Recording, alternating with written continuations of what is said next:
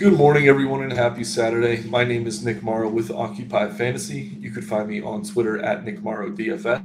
I'm here today to once again help you break down tonight's NBA DFS slates on both DraftKings and FanDuel. We have a 5-game slate tonight starting at 8 p.m. Eastern. Kind of the perfect number of games, in my opinion. Really solid slate. Looking forward to kind of walking you through it. Still waiting on some injury news, so I'll kind of do my best to talk through scenarios where what to do if players are ruled out, just my favorite plays on both sites, etc. If you haven't already, please like the video. Also subscribe to the channel. That helps us climb up those YouTube algorithms and get more free content like this out to you. Additionally, if you're not already a member at Occupy Fantasy, check the links in the description below. You get access to the model you see here where you can sort by value for both sites, ownership projections, and our OF index. We also have a single lineup builder and a multi-lineup builder, private Discord server full of DFS experts helping you build your lineups on a day-to-day basis. But yeah, let's get into this 5-game slate. Again, a size I really like.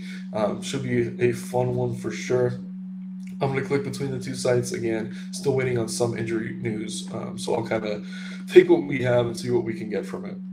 First game on the slate, we have the Portland Trailblazers at the Houston Rockets. The Blazers are 4-point favorites on the road, 228-point game total here. So decent game environment. Taking a quick look at the injury report, the Blazers are on a back-to-back. They have not released their injury report yet. The Houston Rockets have Sengun as probable, Tate is out, Terry Eason is probable, and Josh Christopher is out as well as Jayshawn Tate. So yeah, this one's a little tricky to talk about with Portland because they are on the back-to-back. We don't know if they're going to rule anyone out for rest, but as things stand, I do like Dame. I like Simons. Simons is kind of filling that role that CJ McCollum used to on this team in terms of DFS. So most nights, obviously, Dame's the better play, but once in a while, you're going to get these outliers from Simons where he puts up a really big score. Those are the nights he could help you win a tournament. On a 5-game slate like this, I don't mind taking a few shots on Simons. I know he hasn't been hitting value consistently, but I'm guessing the field's going to feel the same way, and his price continues to drop, so I don't mind him. Jeremy Grant is a fine secondary option. Nurkic, really strong center play, but he's tough to get to just because we do have a lot of value and quality at center tonight, but I do like him there for sure. Over on the Houston side, Kevin Porter Jr. and Jalen Green look good per usual. Alperen Sengun, boomer bust center play. I like him a lot on a short slate. Jabari Smith is fine. Guys like Eric Gordon, I'm really not rushing to get to. But in summary, really, it's Dame here, first and foremost. Definitely better on FanDuel where he's sub 10K. I do like Nurkic on both sites. Those guards for Houston look good, and Green and Porter. But there's really nothing enforcing. I do like Simons as a tournament option, assuming he's going to be low owned. He is kind of due for a big game, and we could see that any night. And a matchup with Houston could be the perfect spot to see him deliver that for us. So, again, a risky play in Simons. Really nothing we're forcing here. I wouldn't say there's any core plays necessarily in this game as things stand. Do really like Nurk, do really like Dame, but yeah.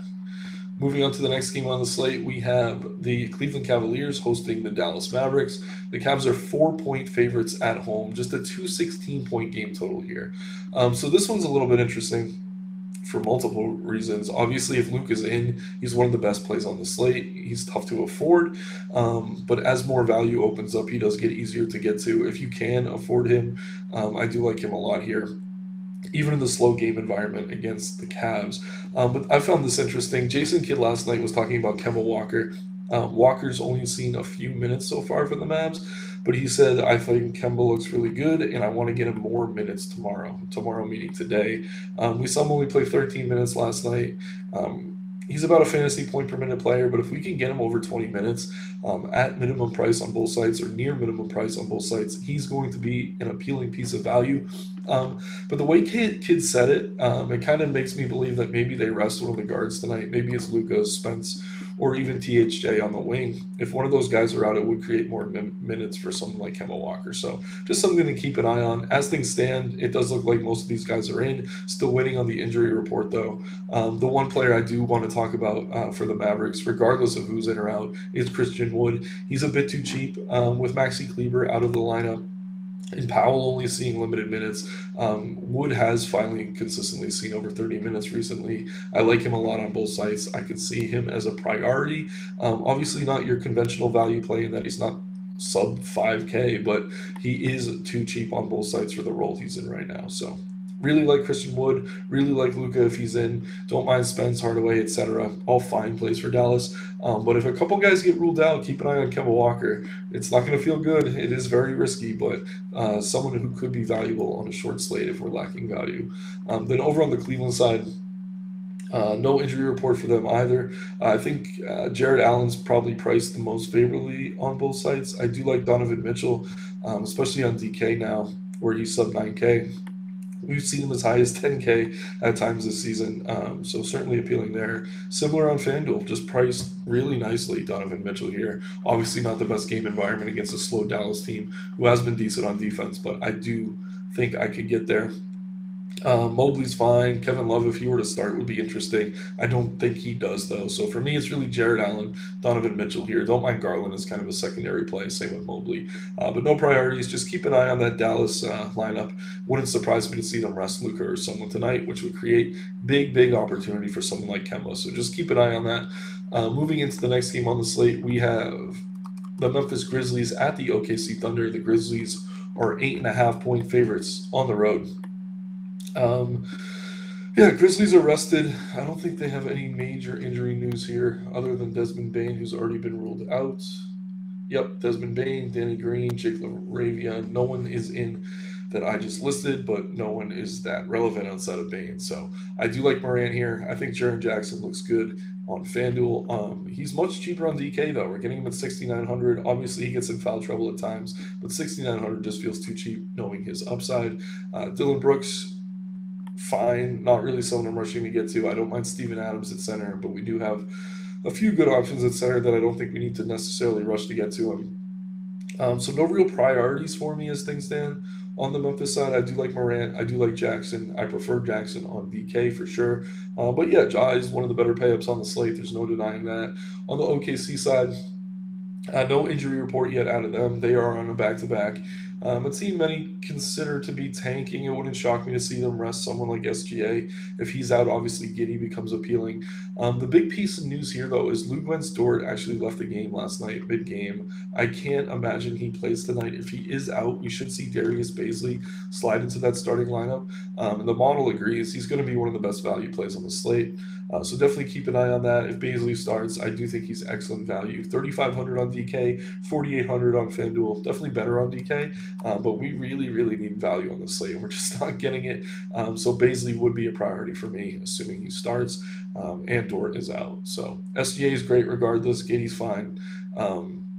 We did see Poku get more run last night. He's definitely cheaper on DK. 5,100 on FanDuel. It's tough for me to want to get to. But if we see Robinson Earl out again, I do think that kind of solidifies those minutes for Pokuševski. So keep an eye on that. But with Poku getting those minutes last night, Bazley did rest. So I think Bazley's going to be the value play we want from OKC tonight. But certainly keep an eye on that starting lineup. But yeah, we can move into the next game. Just keep an eye on the news for all of these. Luckily, most of the games do lock it that 8 p.m. start time. So, next game on the slate, we have the Utah Jazz at the Milwaukee Bucks. The Bucks are now just 4-point favorites at home. Definitely some injury news to consider here. We have Jrue Holiday probable, Chris Middleton out, and Giannis is questionable. So if Giannis is in, obviously one of the best plays on the slate. Like him anywhere you can afford him. If he's out, Jrue becomes one of the best plays on the slate, as does Bobby Portis. I really like Grayson Allen as a value regardless with Chris Middleton now out of the lineup. And Brook Lopez, fine center play as well. So I do really like Giannis here, but it does seem like there's a chance he's ruled out. And if he is, Jrue Holiday is going to become a priority. Bobby Portis would become a priority. Would really like Grayson Allen. Maybe Javon Carter, if he starts, is a riskier option, but he would be in play. And then if we do see Jordan Nwora start, which does happen on occasion for Giannis, he would be very appealing to me here. But again, we need to wait on this news. This is news we will have by lock time, so just keep an eye on that lineup. Again, if Giannis is in, I love him. If he's out, pretty much load up on the rest of the Bucks. And regardless, I do like Jrue. I think he's a solid play. Certainly easier to afford than Giannis is tonight, but obviously not the same upside. Then over on the Utah side, no Colin Sexton, nothing else really relevant. I like Lauri Markkanen. I think he's fine. Clarkson, looks good. I do prefer Markkanen of the two if we're comparing them. He's been the more consistent fantasy producer, hitting higher ceilings. Vanderbilt, Olynyk, Kessler in the front court, all decent GPP options. I will say I think Olynyk has the highest floor, but maybe the lowest ceiling of the three, which makes it kind of tricky. I'd probably use him first, but then Vanderbilt, where you're getting blocks and steals on FanDuel, he is more appealing over here. Kessler, even if he's not starting, he's been such a good fantasy point per minute producer that I do think he's at least in play, but not someone I'd be rushing to get to if Olynyk is in the lineup, as is Lauri Markkanen, because those bigger games from Kessler have had at least one of Olynyk or Lauri out. Mike Conley too, 5,500 on both sides. I think he's fine. Malik Beasley off the bench, fine, not a priority. So really nothing I'm prioritizing from Utah. All the starters look solid. I do like Lauri Markkanen probably best. That's a bit of a cop-out answer though, as he is the most expensive player over here. So yeah, I'll say Mike Conley, maybe a point per dollar, is someone I could see myself getting into. But again, definitely keep an eye on that Milwaukee news. That's kind of the biggest domino to fall in that game. Final game on the slate here, we have the Pelicans at the Suns. Just taking a quick sip of coffee. Yeah, so the Pelicans are still without Brandon Ingram. Looks like Jose Alvarado is back and probable. But yeah, as long as Ingram's out, we're going to be able to look at Zion. We're going to be able to look at McCollum. Zion's price is up, but he has been hitting that 50-point kind of threshold that we need from him at 10K. McCollum sub 8K on both sides, certainly easier to get to. I like him a lot here. Joval, if you want value at center, he works. Nance, though, whenever Joval gets in foul troubles, he's had some really big games lately. So he's someone I consider if I'm playing multiple lineups and tournaments.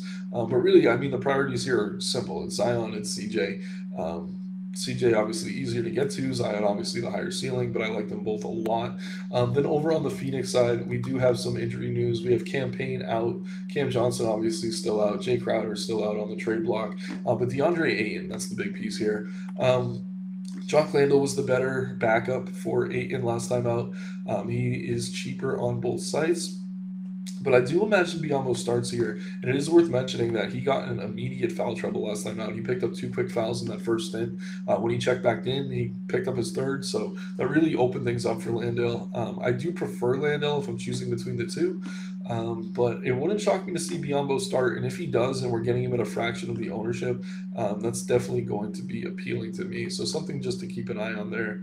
But yeah, let me quickly take a look at the ownership of those two. Seeing Landale at like 27%, Biyombo at 18%. So yeah, 10% less for the starter who should see more minutes as long as he doesn't get in foul trouble. I do like Biyombo as a tournament pivot there. In cash games, you're probably getting to more Landale. So just a quick slate overview here. Obviously, some news we're waiting on. Giannis questionable. That's the big one. A lot of teams on back-to-backs. Wouldn't surprise me to see Dallas versus Luka here. I think it's more likely maybe we get THJ or Spence with a day off. But maybe Kemba Walker becomes a thing. Very risky, but Kid did say he's going to play more minutes tonight, which has me thinking he gets to 20 minutes. And at a fantasy point per minute near minimum price on a slate we're lacking value, that is a lot of appeal. But yeah, Darius Bazley is going to be a big value piece, assuming Luka and Stort's out. Keep an eye on that.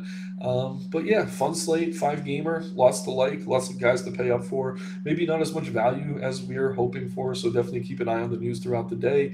That's why it's a good idea to become a member at Occupy Fantasy. You can get access to the model, which updates in real time. So as that news breaks, you'll see players, value, scores adjust, etc. Also, you get access to the Discord server where you get to speak with our DFS pros. They'll help you build and we'll help you talk through this news as it breaks throughout the day. Once again, my name is Nick Marro. Please like the video, subscribe to the channel. You can find me on Twitter at Nick Marro DFS. Looking forward to another really fun slate tonight. Let's have some fun and make some money.